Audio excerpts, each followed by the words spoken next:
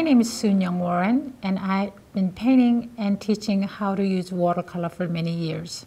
Today, I will demonstrate basic steps to capture the nature and fleeting moments of water for a painting full of movement and the reflections of surrounding trees and sky. The process will show you how to create an intimate composition and how to use drawing and layering color to create these effects.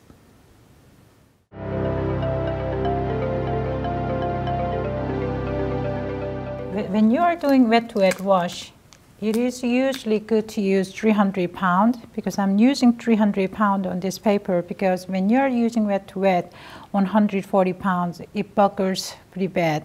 And this particular painting that I decided to use 300 pounds because I'm going to use lots of squiggly line, and when it buckles, it is hard to continue going on for that line to continue going on. So I'm using 300 pound for this one. And I wanted to talk about why I decide to mask these leaves, and this is actually yellow and some of those pine needle. But I didn't mask any of this lighter color of the water because I decided to mask this area because I didn't want blue to go into my yellowish or reddish color. So the main thing I wanted to do is this area is a little lighter, and it's that's why I had this cerulean blue. And that area is going to be spread out, and later bottom part is going to be more like ultramarine color is getting into it.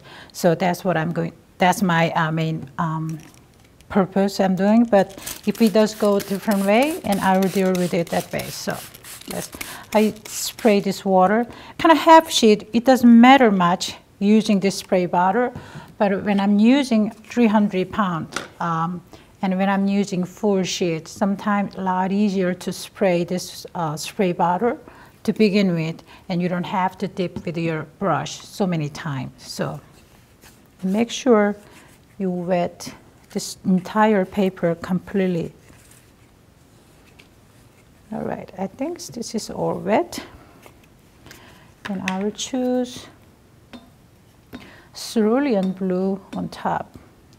Instead of pouring over this time, I will actually apply with brush so I can control it a little better. And this stage actually sets the most of the color of the water, lighter color of the water.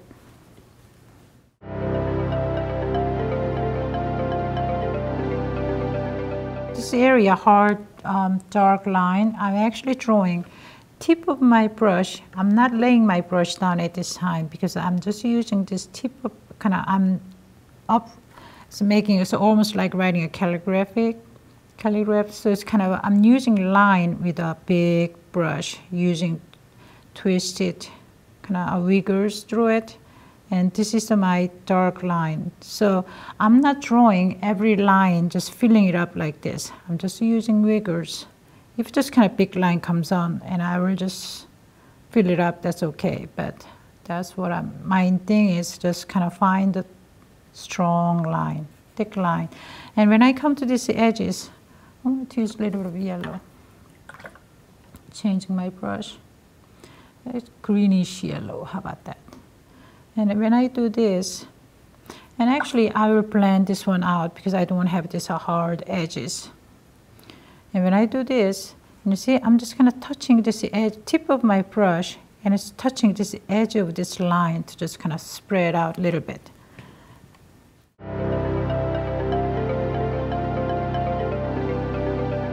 So I'm going, instead of using a round brush, I'm going to use Hake brush. That way, actually, I can apply this one quickly, not disturbing this undercoat. So I'm going to try where the darkest area. So if I will see how much it comes out, well, I like that. So I can actually keep going there. As I see it, I'm making this bottom part. You see it? If you see it, you can see top part clean water. And I can actually add water, and just bottom part is the darker. So when I apply it, top part is going to be lighter and blend naturally, and bottom part I am starting to apply color. So just, if I want to clean it, I just take this with my water off and I will just this. I can just make this area a little darker.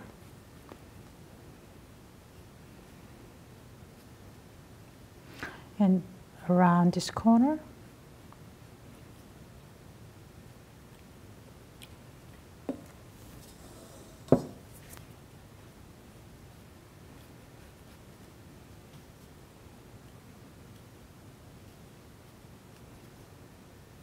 So I switch my brush to the other side.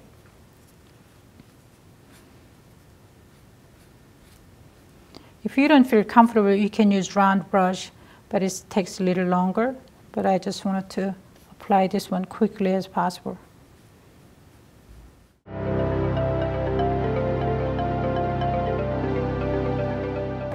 So some of those that are white spot that is coming out is still where all those the fallen leaves on top of the water. So some of them I will darkening to submerge into the parts of water, and some of them stands out to sparkle this whole painting. And now after this, I'm going to apply for these leaves. And I have this same palette, and I'm going to use, I want to have very bright yellow, which is going to be permanent yellow light. I think that's going to be brighter than cadmium yellow. So I'm going to apply this. Then I says, when I have cadmium yellow, if you can, as you can see it, I don't mind some of the yellow, previous yellow mixing into it. So I will just go like that. And when I'm doing it, some of the area white, just a little bit, I will leave this white area here and there.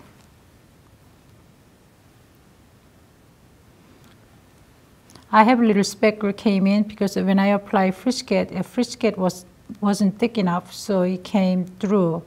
But I think this is what I call it, I didn't mean to, it happened, but for me, that's more like the leaves have little marking, so I think that's better. So I'm not gonna even worry about it. At this time too, I'm not trying to shape this one in any at all, I just kind of covering up, I'm just applying all those color to get rid of this white.